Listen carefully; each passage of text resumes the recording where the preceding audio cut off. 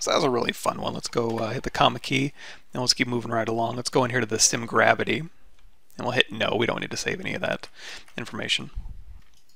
Now, it did save our previous dynamics over here, or the settings that we dialed in the dynamics menu, so just something to keep in mind as you're going through these projects. But the first thing it's going to tell you is press collision volume or recalc in the dynamics menu. So basically, just in case you have a collision volume already calculated, if we ran this right now, it would still think, let's go ahead and crank up this gravity strength here.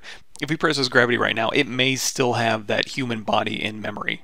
So in order to avoid that, we already have, like we mentioned before, we have this polysphere selected. So this is what's going to simulate. Everything else that's visible in our scene is going to turn into a collision mesh as soon as I either turn this on, and if you already have collision volume turned on, hitting recalc.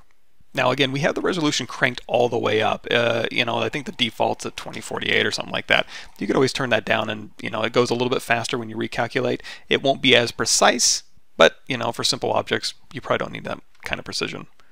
So now here we have floor collision on and gravity turned on. The gravity strength, the default may be at 10, so we're going to go through here and we're going to run the simulation, and you're going to see as this falls down, it kind of goes through in bunches and then falls and drapes over here. Let's go ahead and turn our camera to the side here, and then as we continue to run the simulation, it's going to kind of fall through here.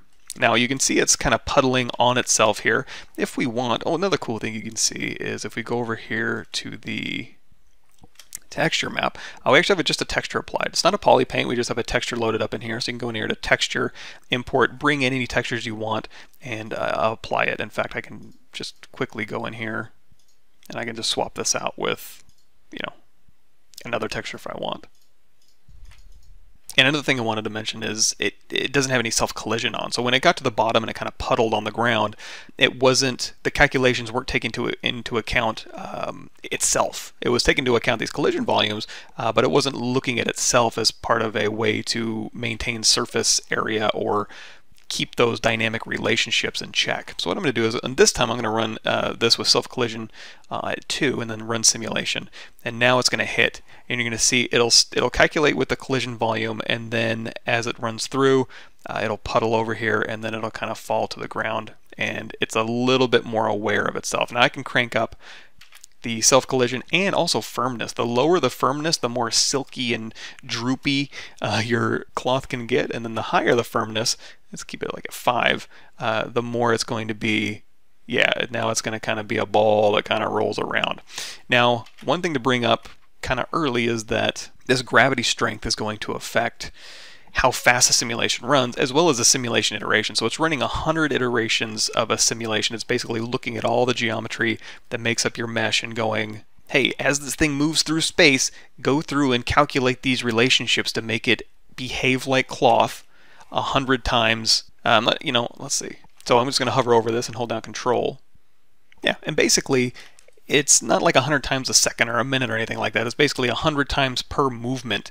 So if I was to go through here and say BCK, which is our cloth hook brush, and pull this down, as I'm moving this, it's recalculating with every movement 100 times across the surface of the mesh to ensure that it's maintaining those physical relationships to give us the result that we're looking for as we're doing a cloth sim.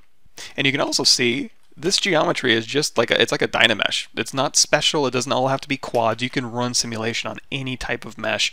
As long as it's geometry and as long as it has verts, it'll run the cloth simulation. It's also pretty solid as far as performance and predictability. So excellent. It's really, really cool, really fast. But speaking of fast, the gravity strength at 10 is making it go pretty fast. So it may not be giving these iterations enough time to calculate. So two things you can do. You can either drop that gravity strength so it runs the simulation a little slower and gives it a little more time to develop those relationships and calculate those relationships. Let's turn that firmness down so we can actually get it to go through the chute.